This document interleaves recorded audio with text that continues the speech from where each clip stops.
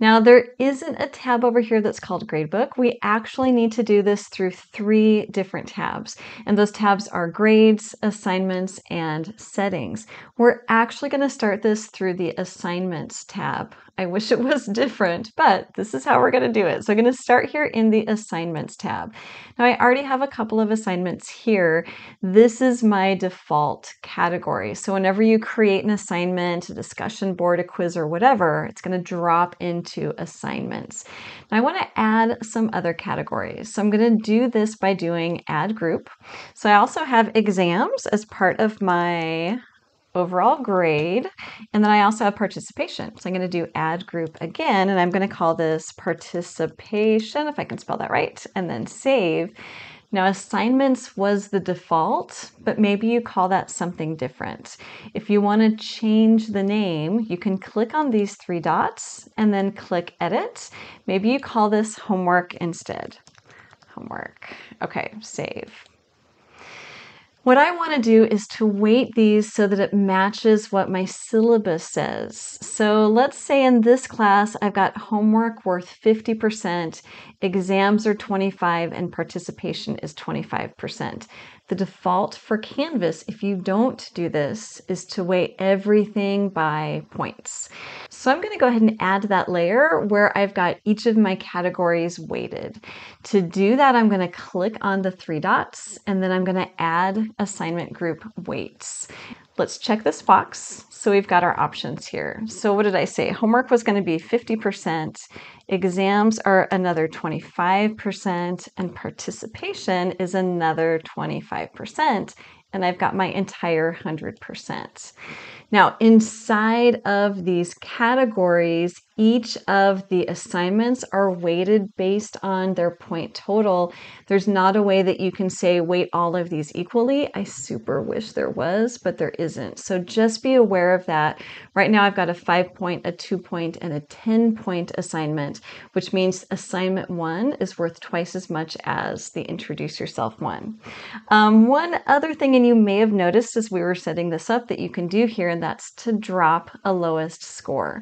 Again, I'm going to click on these 3 dots. It gives me some great options, and I am going to click on edit, and then let's go ahead and drop one of the lowest scores.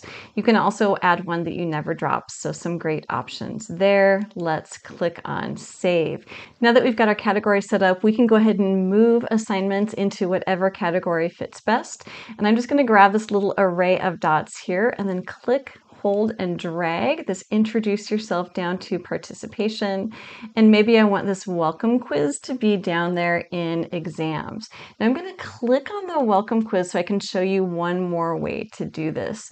As you're creating an assignment and you're in edit, an assignment or a quiz or a discussion board, and you're in edit under assignment group now, each of those categories that we've chosen show up, and I can say make this under the exam category and then click on save. Okay, so that is one of the pieces of setting your gradebook up. Piece number 2 is in the grades tab.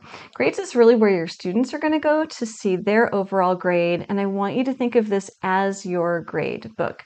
This is a very uninteresting class. It's actually just my demo class here.